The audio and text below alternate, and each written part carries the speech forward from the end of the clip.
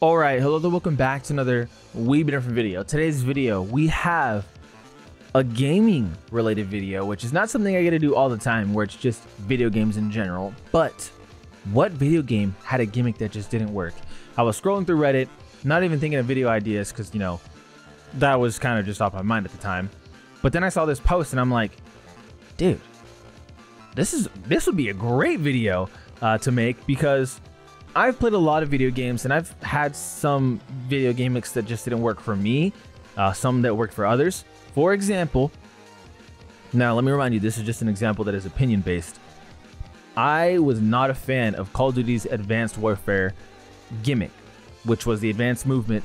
It was the first of its kind, where it would just like boost you, you would jump up really high. It just wasn't for me.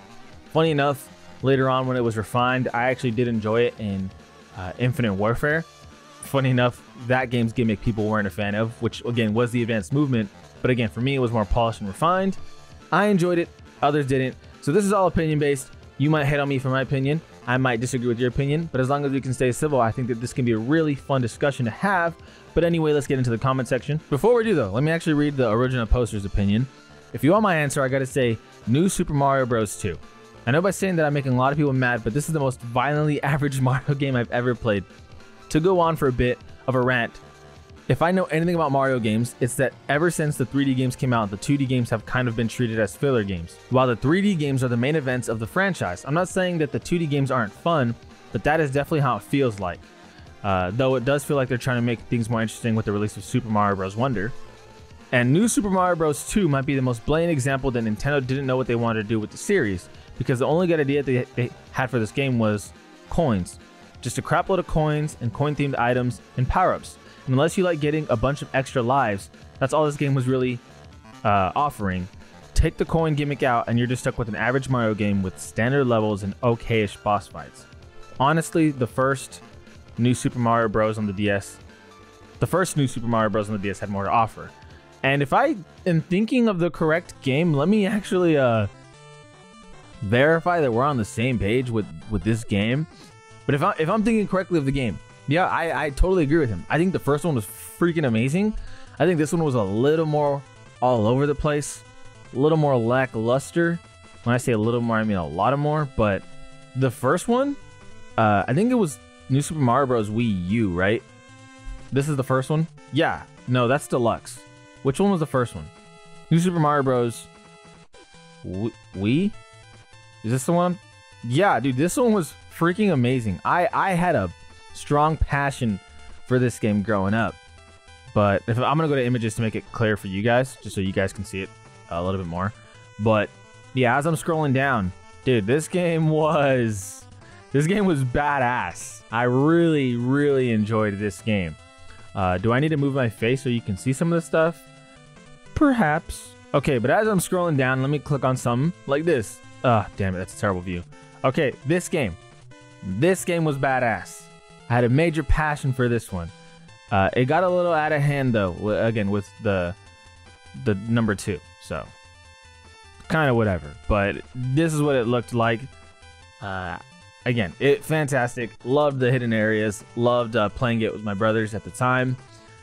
Honestly, a great game. Okay, so let's take a look at the top comment we have. There was this horror game on PS2 called Lifeline, where you wore a headset and ordered the main character around an infested space station.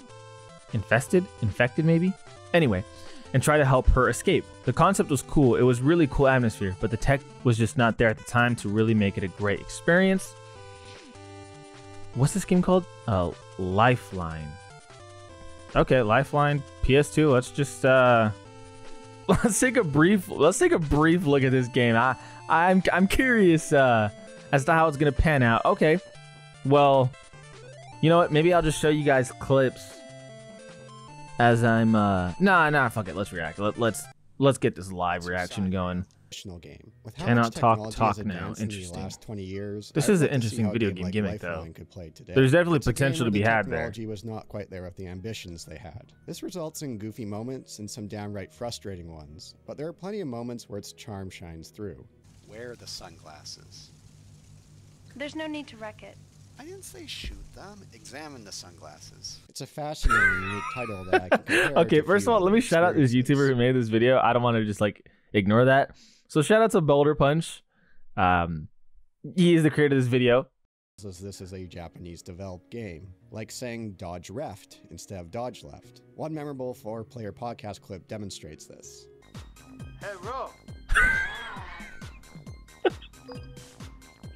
Hey, Ro. Good. Now try the next one. Oh, am I an asshole for laughing at that? I don't think so. Station. Great. Now try the next one. Right. Good.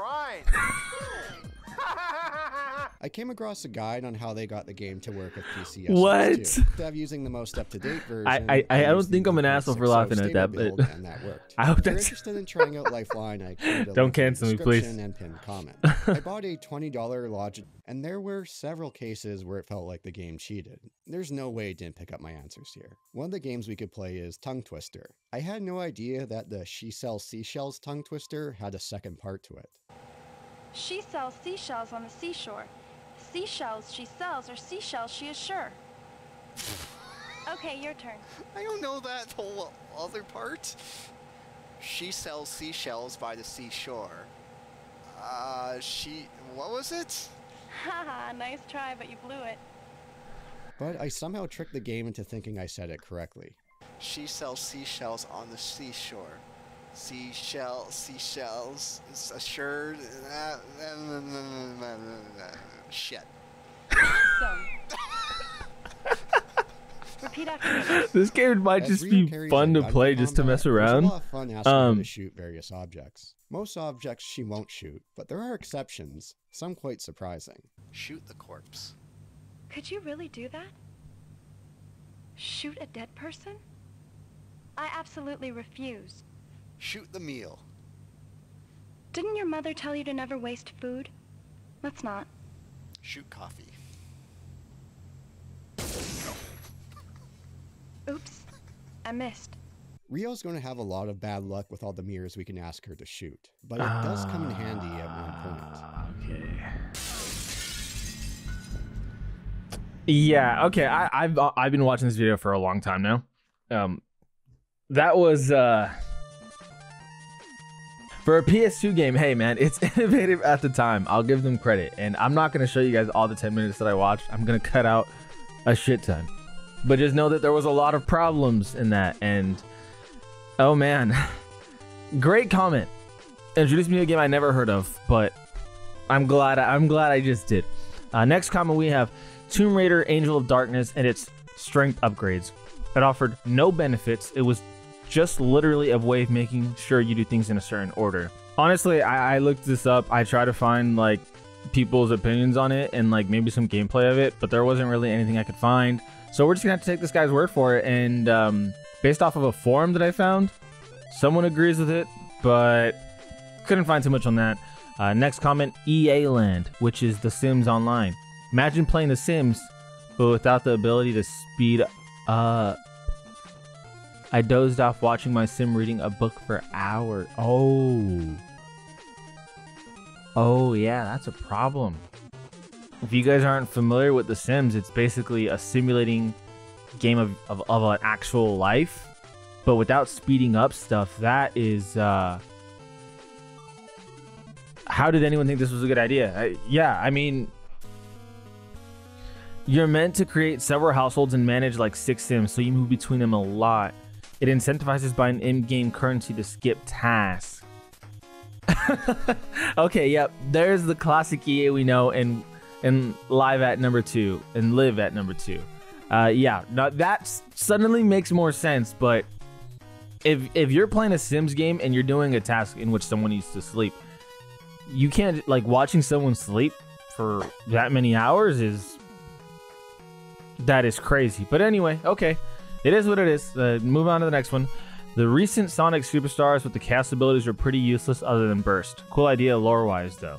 Okay, so I know in particular we're not checking out the chaos abilities, but I haven't seen much of this game, period. So I'm just trying to see, like, kind of what this game is about. And yeah, it is a 2D Sonic game that looks I don't know if anyone here has played the Sonic the Hedgehog 1, 2, and 3. Those games were amazing. This looks like it's kind of just building from that in a updated fashion. And I don't see the burst stuff in the gimmick, but you know, it's my first time seeing this game. Okay, not a lot to look at there. Like I said, I'm not seeing the chaos ability gimmick, so I don't want to put my 2 cents on that. I just wanted to check out the game because I honestly haven't seen it, but I guess that was kind of cool. Going to the next comment though. Bunch of Wii games that force the motion control shit when it could have easily been fine with the Pro Controller or GameCube controller. Wii was great, but sometimes I don't want to wave my arms around when playing through a game. Yes and no, because I feel like the Wii was designed for that motion shit in particular. And yes, certain games should be cool with it not using it. But it was like new at the time, and they try to maximize the use of that. For example, Wii Sports without it, I don't think would be as nearly as fun.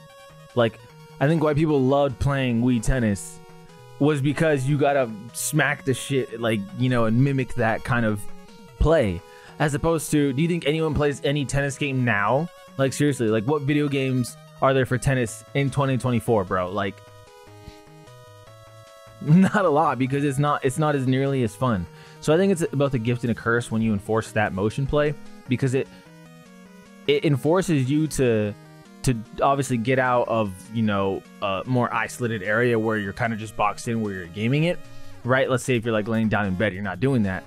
But if you're standing up, you know, it feels a bit innovative. It feels a bit refreshing to just be moving around while gaming. So I think it's a gift and a curse with this one. I understand that sometimes you don't want to wave your arms around, but I mean, it was 2006 when it came out, 2007, 2008. I'm not entirely sure what year it came out, but it was awesome. I'm going to be honest, I loved playing the Wii games. Okay, so this is a heavily upvoted comment. I'm not familiar with this at all. The Dragon Rot in Sekiro. Story-wise, it makes sense. The wolf's gift given by his lord causes sickness to those around them, but mechanically it doesn't do much. Yeah, you get locked out of an NPC quest, but who cares? And you can still trade with merchants that are affected by it anyways, and you can still easily cure it. There were data mines that showed there was supposed to be more to the Dragon Rot, but they toned it down. Sekiro, when did this game come out before I even talk or look at some of the follow-up comments? This game came out in 2018. Let's just type in Sekiro Dragon Rot, honestly, and then see what we come across. But off of that, oh, okay, how to cure it. I just want to see it. What's Dragon Rot? Okay, yeah, let's take a quick look at this. It shows the tragic son on the outskirts of the first area. Once that's been given back to Emma, she creates the Dragon's Blood drop. I totally forgot to give a shout out to this YouTube channel. VGS, Video Game Sophistry. Sophistry, I think that's how you pronounce that. Anyway, shout out to them for this video, because I feel obligated to give credit. Cured game-wide for the time being. If you keep dying, obviously, it does come back. You can buy these items from the merchant for, I think it was 180 coin later in the game. So it is something that you can adjust as you keep playing the game. It has much grander implications. I do think that this is kind of an odd step, just because the people that are the worst at this game, that will be dying the most, probably care a lot more about the narrative and the hidden stories and the characters than those that are very, very good at the game. I just want to leave you with some of the narrative beats in the game that tells this story, because I do think it's rather interesting and a pretty good narrative design strategy. I still don't understand Dragon Rot.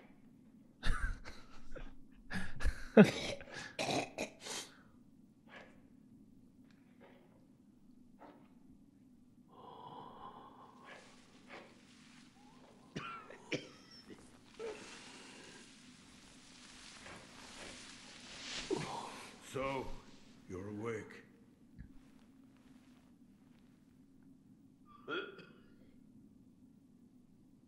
Your death is not your fate. Just yet. So Dragon Rot makes him look like that? Like sick as shit? Okay, should I read this out? Should I fucking read this out? Okay, yeah, let's just read this out loud. Somewhere a pain cough rings out continuously. The man who coughs ceaselessly, zealously sculpts statues of Buddha to avoid being consumed by the building flames. Owning this item reduces one's chances of receiving unseen aid. And this is the raw essence sculptor. 3 minutes, 41 seconds into the video, we have Dragon Rot. The more one with the power of... The more one with the... Why is it worded like that? It makes it hard to read. The more one with the power of the dragon's heritage dies, the more sickness known as Dragon Rot spreads throughout the world. If one known to wolf is coughing and wheezing, it's likely they are afflicted with Dragon Rot. The more raw essence wolf has, the lower the chances of receiving unseen aid. Obviously, I don't play this game, so I don't understand the mechanics at all. But Dragon Rot basically means someone's really fucking sick. And, I mean, it sounds like a cool concept. Must have not been applied the best, though. What is it? Seems to me your battle sense has returned. You're more like a shinobi than before, if only a little.